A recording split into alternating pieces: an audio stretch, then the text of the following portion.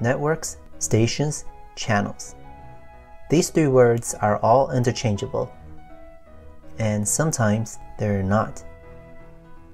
Yep, these three words can also mean very different things, so it can get really confusing as we move forward. But I'll try my best to define the terms in their respective contexts. Welcome to the third video in this 5-part series, TV Advertising. Did you know that TV transmission is divided into broadcast network, cable network, and satellite network? I didn't know that.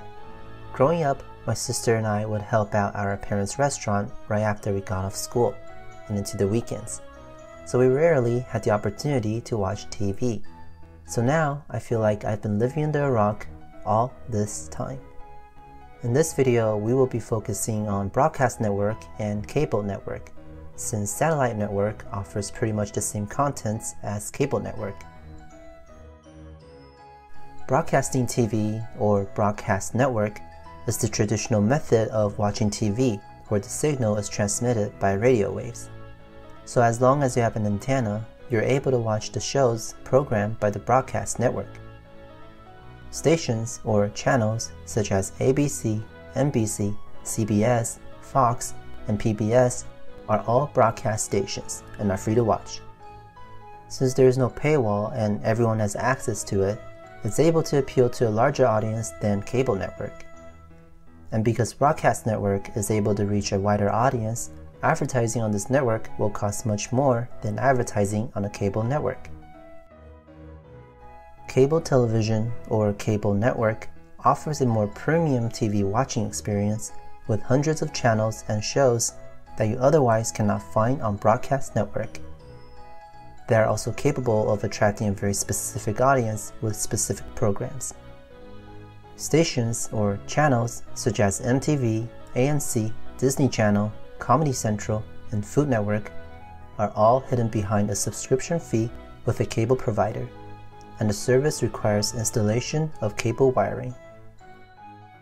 Fun fact: although cable network was developed to provide better reception in rural areas, there was a widespread impression in the early days that the monthly fee will support the network, which in turn would translate to a commercial-free experience. The assumption was logical because the early cable networks, or channels, like HBO, Showtime, and Starz were all commercial-free. So now, in the 21st century, when people discovered that once peaceful period when there were no commercials, you end up with angry comments like this all over the internet. There are 6 primary ways which you can advertise on the television: spot advertising, overlay advertising, promotional advertising, TV guide channel advertising, community channel advertising, and infomercial. Since we're talking about 2 different networks, I want to make a quick mention here that to buy airtime on a broadcast network or channel, you can just contact the station directly. To buy cable channel airtime, you need to contact the cable provider to choose the specific network that you want to advertise on. Spot advertisements are the typical commercials you see during commercial breaks, either in the middle of programming or between shows. Spot advertisement is also the only one of the 6 forms of advertising to play during the first run of prime time shows. The other formats of TV advertising are usually played during the day or on syndicated programs or reruns. Overlay advertisements, also called ad crawl, are ads that run on the bottom of the screen during the show. You see this a lot on weather channels.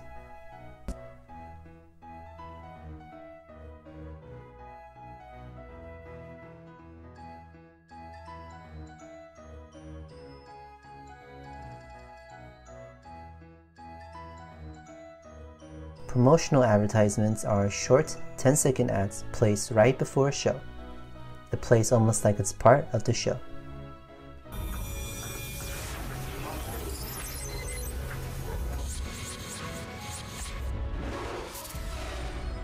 Closed captioning hours provided by 1-800-DENTIST. We take every smile personally. If you've made a resolution to take better care of your teeth this year, we can help. Call or visit us online today. 1-800-DENTIST. We take every smile personally. Well, who would have thought that stopping TV guide channel advertisements are ads displayed above the TV listings as viewers browse through the schedules for TV shows. Introducing Carbona's Dye Magnet, the revolutionary laundry cloth you just drop in every load. Look, colors always bleed a little, turning your water to laundry soup. But drop in Dye Magnet and it grabs that dye, cleaning up the water so your clothes stay looking newer longer. Community channel advertisements. Sometimes there will be a channel in your local area that runs only commercials. These ads are full screen, 15 seconds long, run approximately once every hour for 24 hours, and up to 740 times a month. Infomercials are 30 minutes of paid commercials that normally run overnight, but sometimes during the day as well. They can be a very effective form of advertising because you have 30 minutes to talk about your product. You can demonstrate all the features and benefits and offer testimonials. There's also less competition than a regular short advertising spot. Hi, it's Vince with ShamWow. You'll be saying wow every time you use this towel. It's like a chamois, it's like a towel, it's like a sponge. A regular towel doesn't work wet. This works wet or dry. This is for the house, the car, the boat, the RV. ShamWow holds 12 times its weight in liquid. Look at this. It just does the work. The cost of running a TV commercial depends on several factors. Ad production. Producing a commercial is far more complex than creating an ad for print or radio advertising because it has to sound and be visually engaging. The production involves hiring a copywriter to write a script, a musician to write a jingle, a voice actor to narrate, or a commercial actor to perform, a film director, a film editor, and the expenses for professional video and audio equipment. A low-budget commercial can range from $1,000 to $5,000.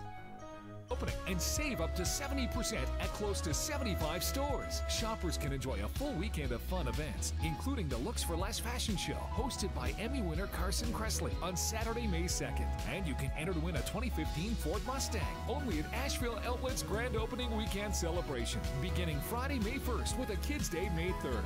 Asheville Outlets, real brands on real savings. I-26 at exit 33.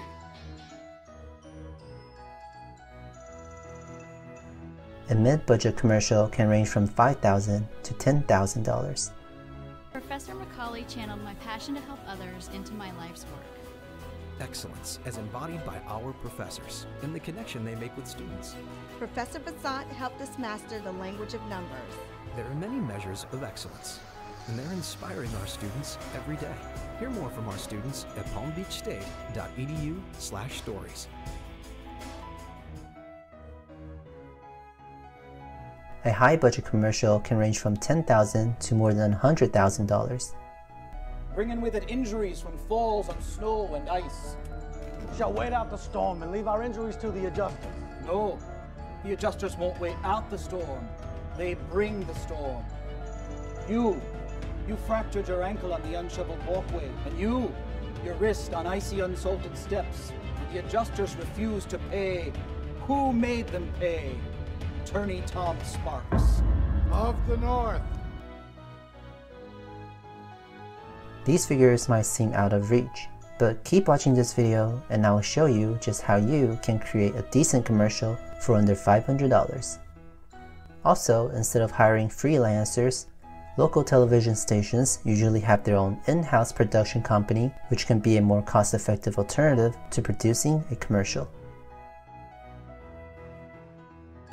Length.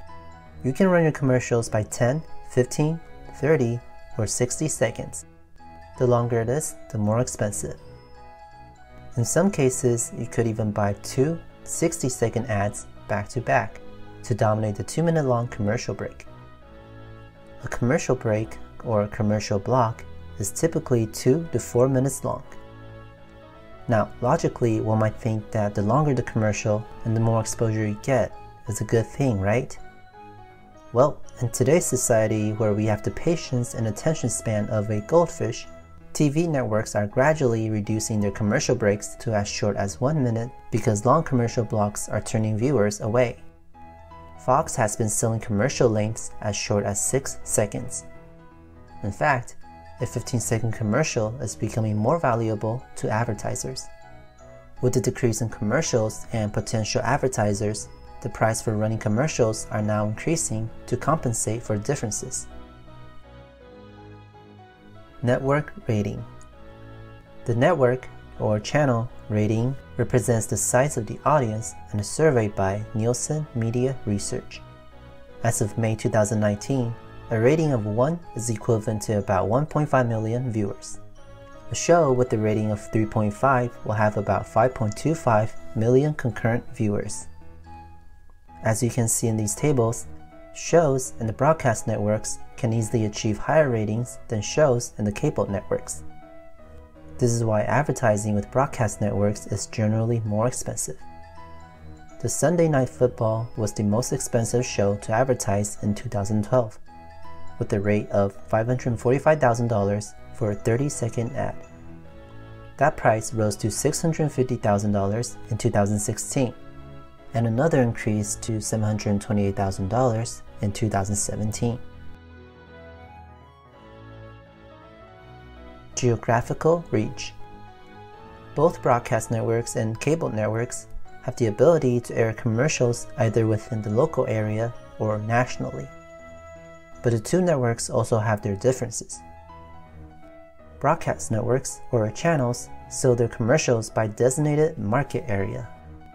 A DMA is a region where the particular population receives the same TV channels and radio station broadcasts. For example, I live in San Jose, California.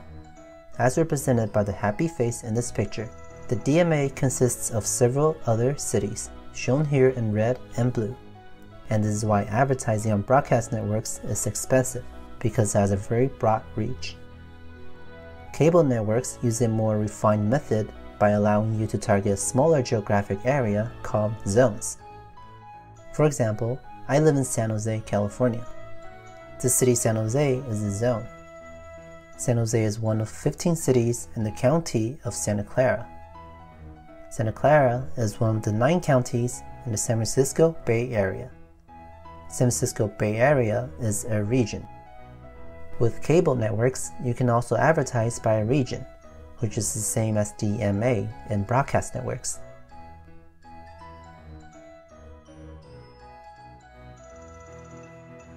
If you want to advertise on the broadcast networks, you can purchase airtime directly from your local broadcast stations or channels.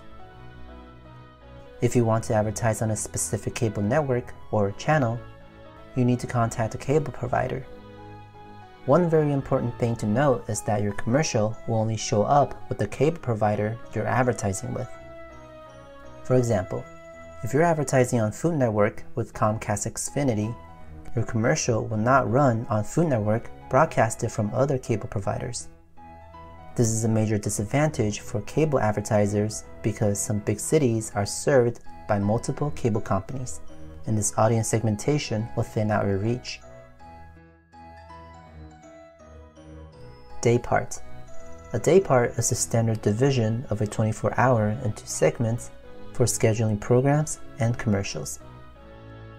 Morning, daytime, early fringe, primetime access, primetime, late news, late fringe, and overnight. The prime time is between 7 to 11 p.m. It's a time when people just got back from work, ate dinner, showered, and just wanted to relax in front of the TV. It's also when the rate of advertising and the number of viewers are at the highest because the period coincides with the broadcasting of new episodes. Here's an example of the rate during prime time on high-rated shows. Outside of prime time is called fringe time, when the rate of advertising and the number of viewers are lower. Infomercials are typically broadcasted during the overnight hours. The rate for a 30-minute infomercial is about $4,000 as opposed to a conventional 30-second spot national advertisement that costs $115,000 during prime time. By default, your airtime is left to the discretion of the TV station through a method called run of schedule. If you want your commercial to run near a specific show, you will need to pay a premium to do so. With broadcast networks, you can buy spots with specific shows at specific times. With cable networks, you usually don't have such option. Days of the week. Friday and Saturday are known to have lower viewership. In fact, Friday nights is also referred to as Friday night death slot in the TV advertising industry. Friday night signals the start of the weekend since people tend to go out with friends on Friday nights, new movies releasing on Fridays, and Friday night football games at schools. There are so many reasons why Friday is not a good day to air new episodes. Saturday is also bland, featuring many reruns of shows premiered over the weekdays. Competition. Supply and demand will drive the prices up. The presidential election is an example where you have to compete with various political campaign ads for a spot. A rate increase also almost always starts in the fall to coincide with the premieres of new seasons and new shows. Finally, the fourth quarter of the year is typically the priciest because everyone wants to get his or her foot in the door right before the holidays. January is the cheapest time of the year to advertise.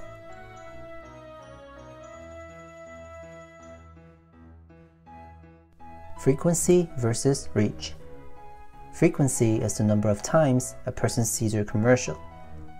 An analogy of this is like a person presenting to the same group of people a lot. Reach is the number of people who sees your commercial. An analogy of this is like a person presenting to a lot of different people.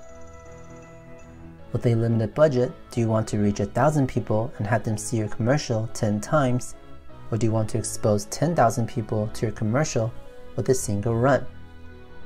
In TV advertising, frequency is the name of the game. Not everyone is a potential customer, so you don't have to try to reach everybody. Advertising with broadcast networks may allow you to reach a lot of people, but it's very expensive. On the other hand, advertising with a cable network allows you to reach your targeted audience while building frequency, because it's much more affordable.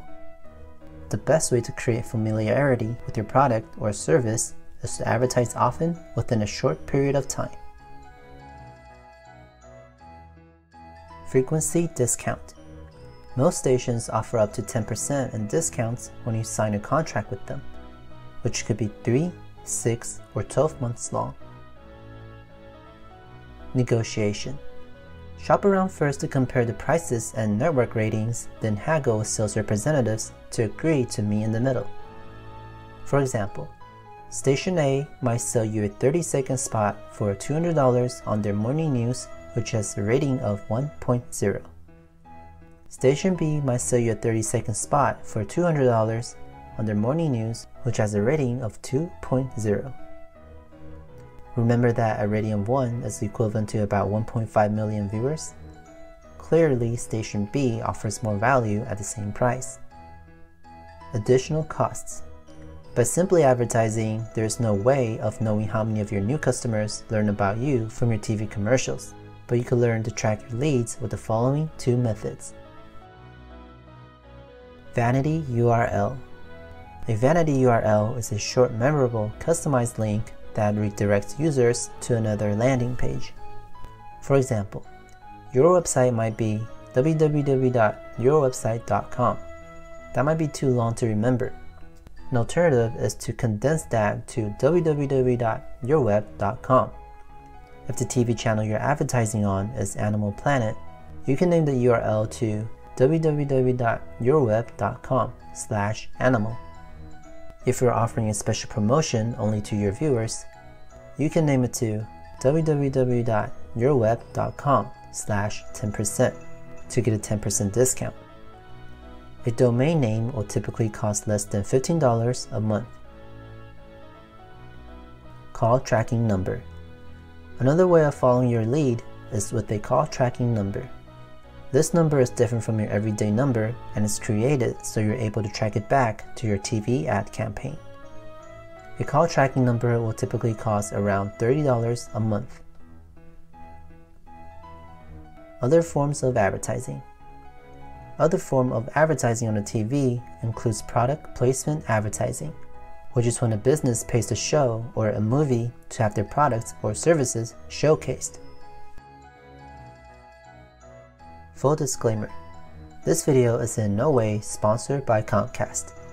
While conducting my research, I stumbled onto a feature on Comcast's website that allows you to create your own ad campaign on the fly. It's still in beta, so I did encounter some bugs, but otherwise it gives you a rough idea of how much it costs to run a 30-second commercial. Remember earlier in the video when I said that I would show you how to produce a decent commercial without breaking your budget? This is it. On the website, you start off by entering your zip code and selecting the radius where you want to advertise. You're then given the choice to choose your target by their household income, interest, lifestyle, gender, and age.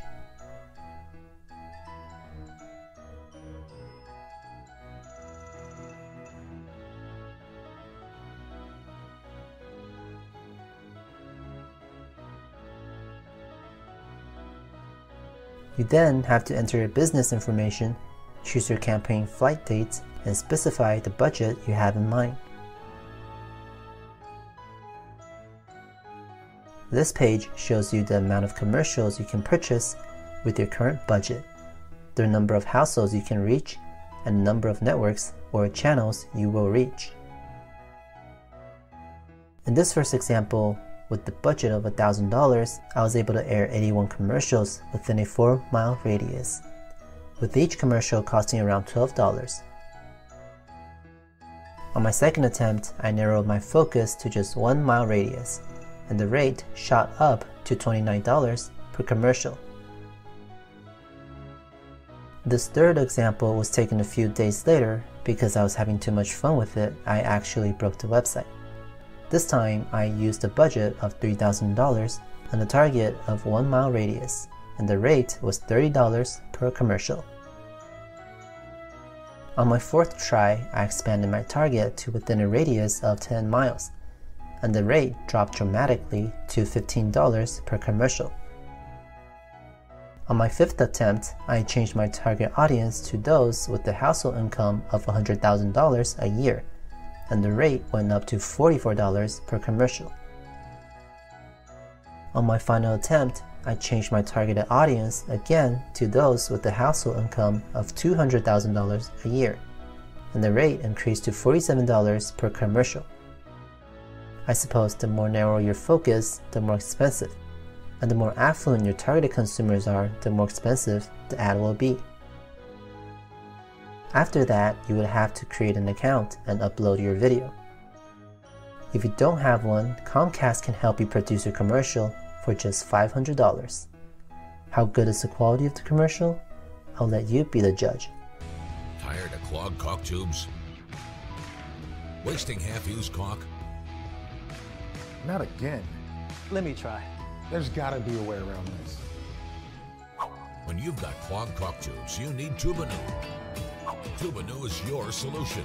Just cut, cap, and caulk. Works on plastic, cardboard, and metal tubes. Order yours today with free shipping at Divinii.com. Pretty good, right? Keep in mind that with the Comcast Spotlight TV ad planner, you have no control as to what channel or day part your commercials will air, which may be the reason why it's so affordable. Aside from the traditional TV broadcast, most networks also stream online, and you can also advertise on their websites. The lead time or reservation deadline is usually a few days before the actual airing, but when there's an election, big holiday, or season premieres for popular shows, expect your ad campaigns to be delayed as the market will be saturated with ads. Remnant space advertising. Remnant spaces are the slots that the networks are not able to fill and can be purchased at up to 90% off the original price. When talking about TV advertising, these remnant spaces are usually overnight or on the weekends when there are fewer viewers. So what is the outlook for TV advertising? Is it still worth your time and money?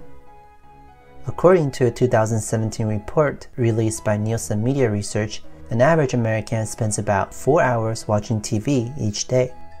This is significantly more than the average of 96 minutes spent listening to the radio or 30 minutes reading the newspaper. However, a 2015 report from Ericsson Consumer Lab also revealed that 52% of Americans started channel surfing or used other digital devices when the commercials started playing. Another study conducted by Leichman Research Group in 2018 showed that a lot of people are cutting the cord with cable providers and switching over to internet streaming services like Hulu and YouTube. Homes with a cable subscription in 2018 is around 78%, down from around 86% in 2013.